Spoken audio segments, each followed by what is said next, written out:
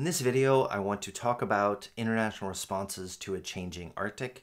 I included several background videos in this playlist to give you a sense of the size and scale of the changes that are occurring and the extent to which powerful and less powerful actors are adapting to this changing environmental factor that we haven't really talked about that much over the course of the class. The Arctic is a long way from Australia. However, it is strategically important for a number of major international players, as we saw in the videos: Russia, the US, Canada, China, Korea, Japan, a number of European actors as well. All are touched on by this ice.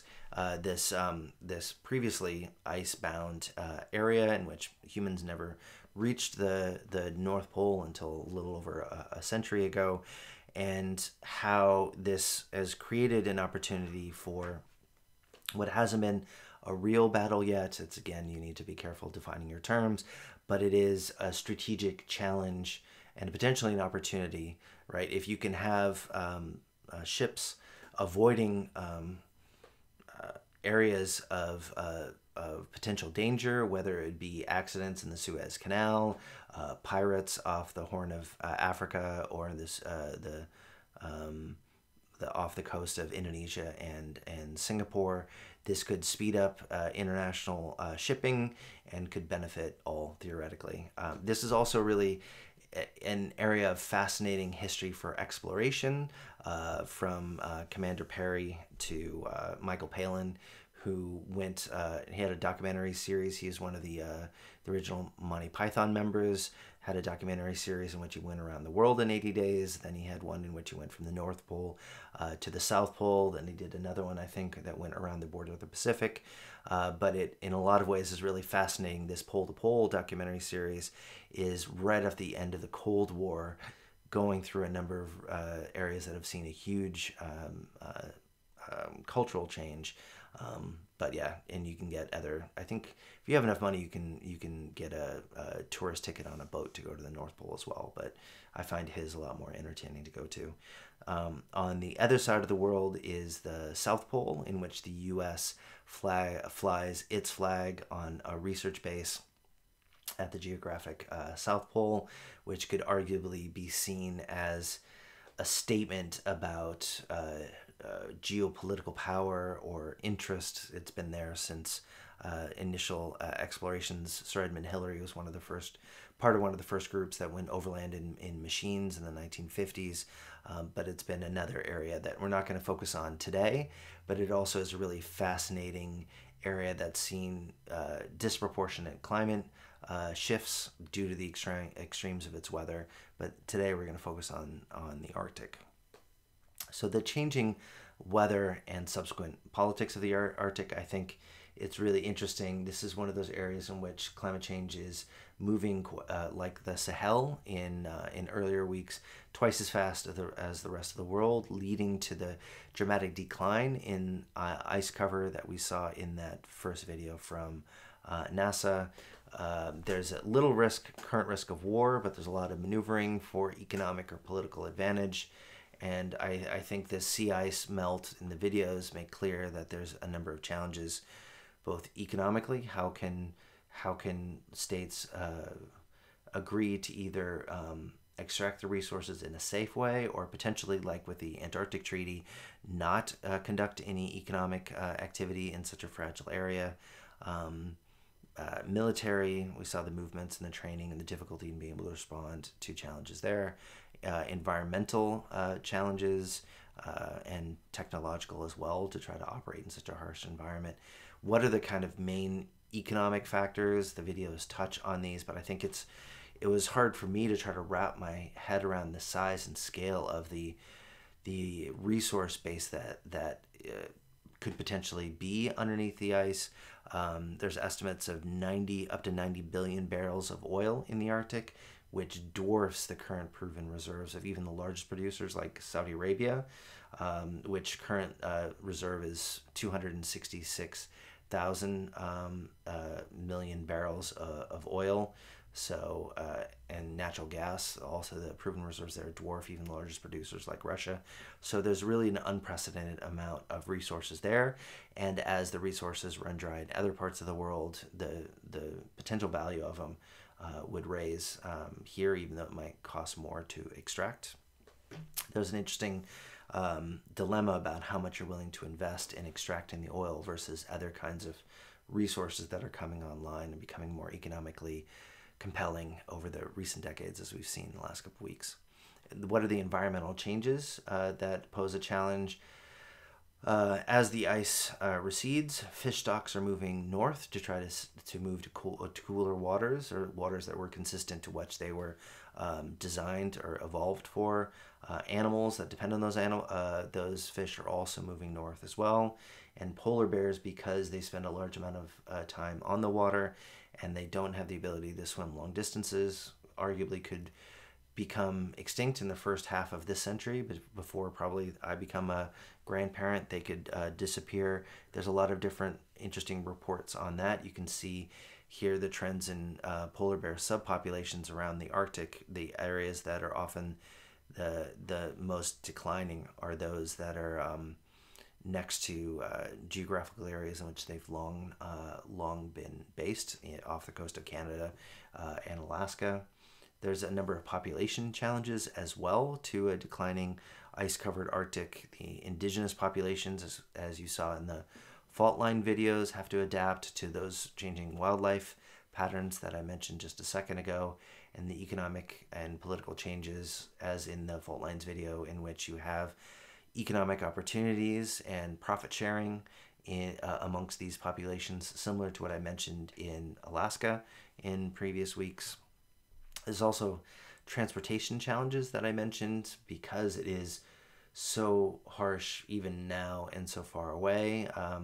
Some things would be easier with less ice, being able to open up the Northwest Passage for year-round travel. There was a non-ice-breaking boat that did the Northwest Passage in the winter a couple of years ago. First time in history that's happened. It would now enable avoiding piracy, as I mentioned earlier. Tourism will be easier. There's not enough icebreakers to really open up the initial paths. The U.S., I mean, this is one way the U.S. has really fallen behind its Russian challengers. U.S. is just as much icebreakers as Australia, even though the U.S. has a number of different research bases in the Antarctic, as well as interests in patrolling the areas near where they control in the Arctic as well. There's risk for non-icebreaking ships to be damaged, and to be able to search and rescue people who might be on those boats is also incredibly difficult compared to most other places in the world. I mentioned the Australia has new icebreaker. Me as a taxpayer, and likely you as an Australian taxpayer, has helped to pay for it.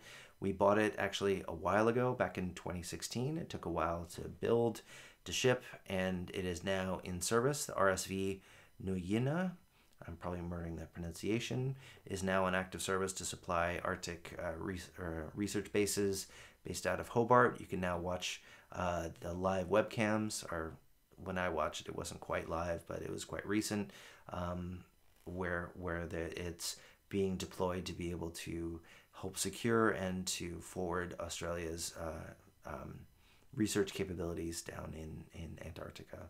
Spent over $1 billion on it. Getting to efforts for international governance and cooperation related to the Arctic, the earliest Arctic treaty, the Svalbard or Spitsbergen Treaty of 1925, gave Norway the rights to the Spitsbergen group of Arctic islands, which was in that CNN video in the playlist. It was within 200 kilometers or something from the Russian islands that they were placing those big guns on. There's now 40 signatories, including countries that are quite far away from the Arctic, like India and South Korea.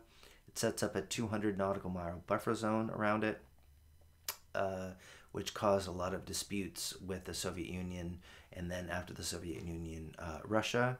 And it also shows the importance of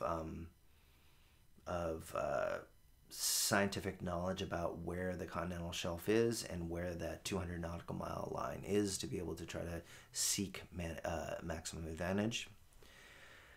And with any kind of governance efforts, it's always tougher to try to decide, do you work within an existing treaty framework or do you try to come up with something new? And I think with this, you see the examples with the UN Security Council. I mean, it's getting a bit long in the tooth now, right? Over 70 years old. North Atlantic Treaty Organization, there was a big, a large amount of uncertainty after the end of the Cold War whether NATO should still go forward. The Trump administration actively tried to weaken NATO and say that it was no longer relevant.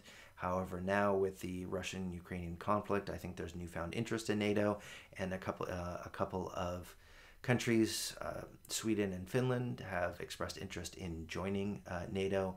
So you can see how the existing organizations can fall out of favor or fit for service concerns for some time, and then it can be quite dramatically different given new challenges.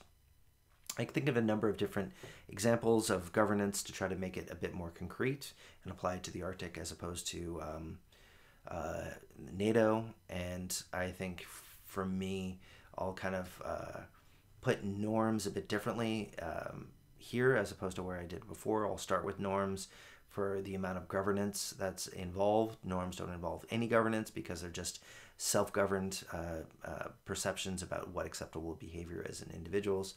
Start with bilateral cooperation, the Inuit Circumpolar Council, the Arctic Council, UN Convention on the Laws of the Sea, and then the International Maritime Organization, as moving from less coordination, less actors, to more and more systematic approaches. So let's start with international norms. There's an observable norm towards at least giving lip service towards global environmental protection, making sure that the resource you extract is done in a sustainable manner, and protecting for people, protections for people who are affected by the resource extraction. Some of these norms have led to some of the creation of the organizations and the meetings, right? Like the Palau meeting that I started today with, to the Arctic Council and others, which we'll get to. They've helped further and internalize new norms. However, I think the environmental protection and sustainable growth norms haven't really been internalized to the point of preventing the kind of global negative externalities that the IPCC talked about in the previous video. Bilateral cooperation would be the second form of international governance related to the Arctic. A couple of examples that I was able to think of, going back to the original 1923 bilateral Halibut Commission, the International Pacific Halibut Commission between Canada and the US. If you haven't had halibut, it's absolutely delicious. These things can be 2 meters long. 1988 bilateral Arctic cooperation agreement regarding the Northwest Passage, also between Canada and the US, longtime allies. 1988 agreement between the government of the US and the USSR on mutual fishery regulations that created the Intergovernmental Consultative Commission. So you can see more functionalist areas of cooperation relating to fishing as those early bilateral efforts. If a fishery exists off the coast of two countries and there wasn't that similar kind of global fishing fleet that there is today, these kind of bilateral treaties were fit for purpose because it was easy to coordinate. There's only 2 actors and it was easier to reach an agreement. Those would be a step up from norms, but still relatively easy to implement because there were only 2 countries. So only 2 countries that need to reinforce it. Another kind of cooperation example that I would say that is a bit more involved than that, a bit more systematic, and involves different types of actors would be the Inuit Circumpolar Council.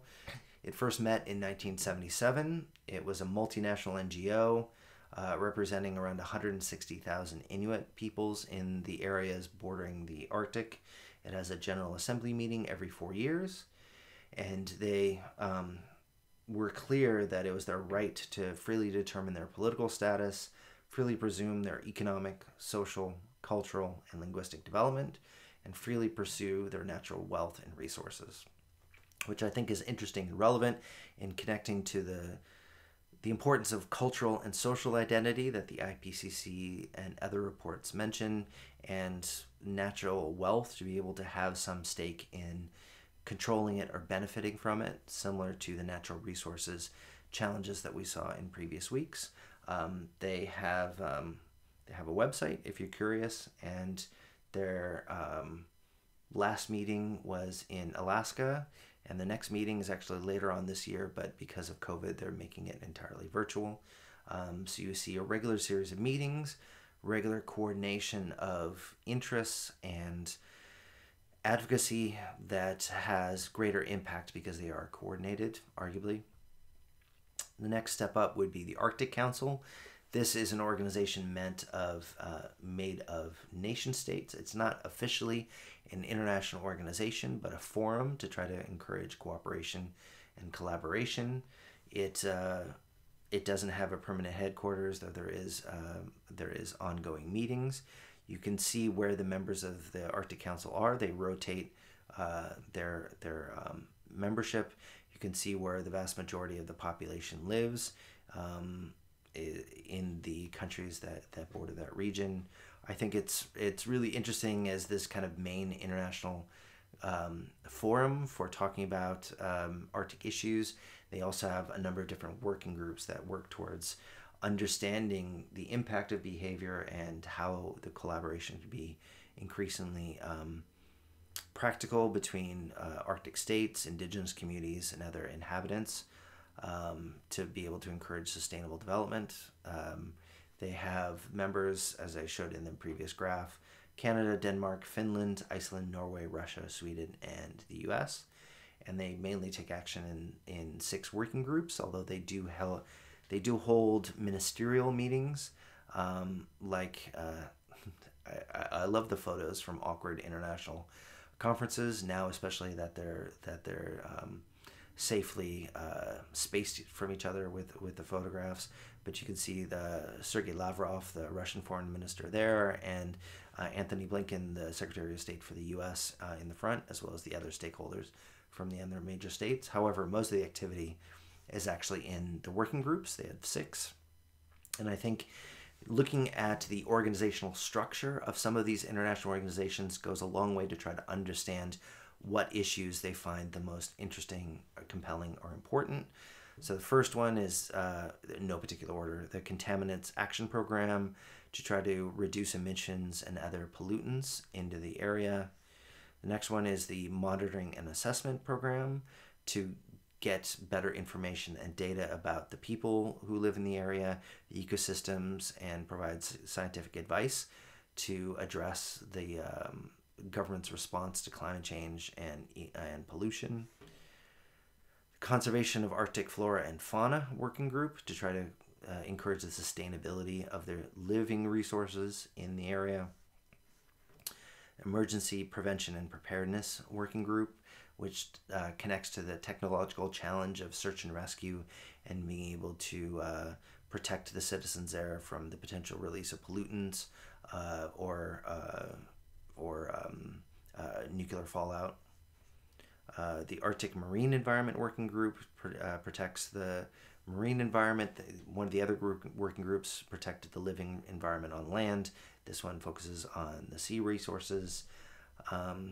And the sustainable development is more connected to the communities who live in the affected areas. So you can see the different areas of trying to reduce pollution, to try to protect the environment in different areas, and then to try to protect the people. Moving quite quickly now to another level of coordination and systemizing relations between states. The most dramatic example of that I could think of is the UN Convention on the Laws of the Sea. It replaced and superseded 4 treaties from back in the 1950s. It was created in 1982, and it includes rights for countries that have a border or are connected to the continental shelf, an ocean border that extends beyond 200 nautical miles from the shoreline, to be able to claim resources that extend 50 nautical miles beyond that. I think it is quite important for the rights and who says that they can control the resources up in the Arctic because of where the continental shelf is. Of course, the U.S. doesn't exactly have a great track record for ratifying a lot of more rigorous international organizations or treaties. So the U.S. has ratified the UN Convention on the Laws of the Sea, though it argues that it relies on customary laws, which often have proven quite similar. Article 76 has been problematic as part of the UN Convention on the Laws of the Sea, because submissions of area claims are not visible to other states until after they have been considered. And in recent years, there's been concern that Russia has lodged a claim to certain parts of the Arctic region and provide evidence to support it, but the other affected states in the Arctic haven't been able to see Russia's claim and or to be able to counter it or put forward their own claim, which could cause some tangentious international issues given the current state of relations between the U.S. and the West and Russia right now. This is the signing back in the 1980s. Next would be the International Maritime Organization, hosted in sunny London.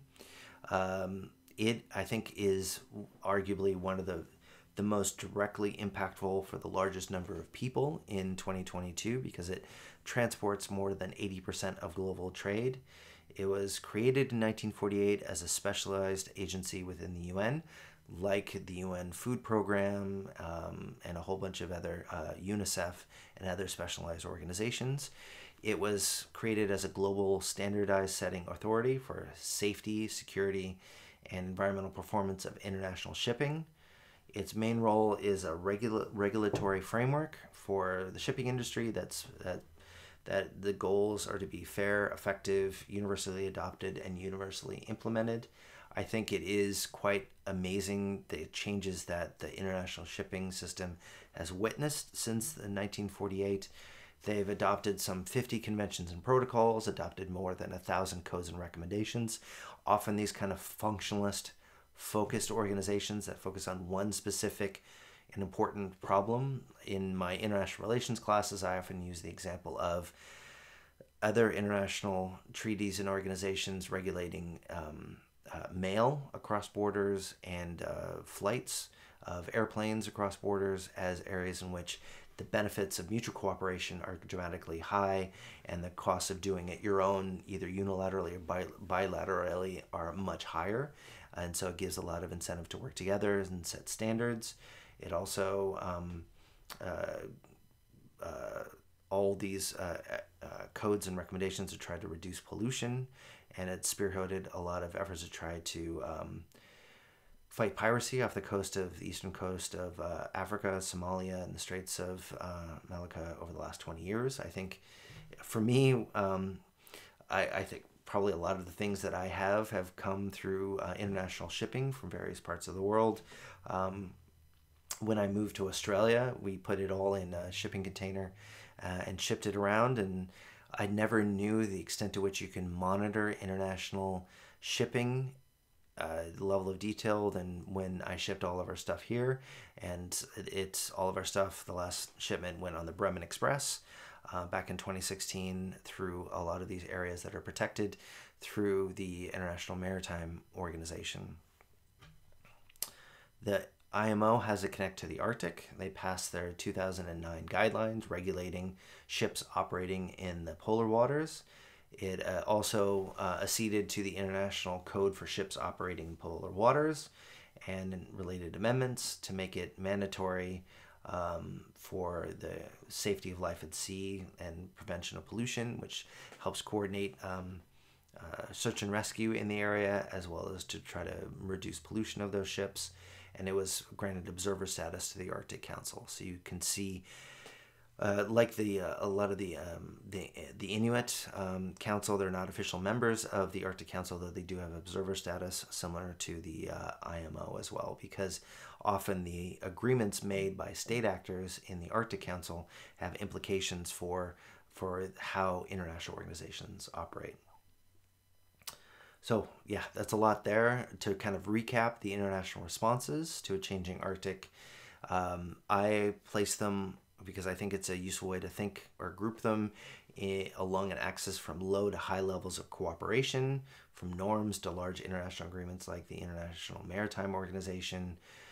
There's a lot of different kinds of activities, all geared towards trying to use lessons from the past to try to reduce pollution, environmental concerns, look after the populations in the affected areas, and to reduce areas for potential conflict between major actors. However, the speed in which there are these kind of dramatic changes shows that there needs the number of mitigation adaptation mitigation and adaptation strategies have to be developed in a more rapid manner, and a lot of them are subject to political changes in international capitals, which connect it back to international politics and domestic politics. Russia just suspended involvement in the International Space Station because of the ongoing conflict in 2022. And so you see long-held international cooperative agreements buckle under the changing pressures of international relations. And so with the Arctic, I think also we have to think about how there's been substantial efforts at cooperation, but how susceptible they are to the pressures and whims of militarized actors in major capitals very far away, which is kind of segueing away to the video I mentioned before that I asked you to watch, the fault lines video. What provocative act did Russia do back in 2007 in the Arctic to try to bring attention to its claims in the Arctic region, connecting, of course, to that 250 nautical mile continental shelf claim that I mentioned earlier. So if you've watched the video, it should stand out to you. If you care to answer the question, please do so on Waddle. And with that, I'll end this video on international responses to a changing Arctic and take a step back and conclude the class and the semester in a bittersweet fashion by touching on some of the major themes of the class, where we've come, what we've learned, and what we can take with us as we go beyond this class.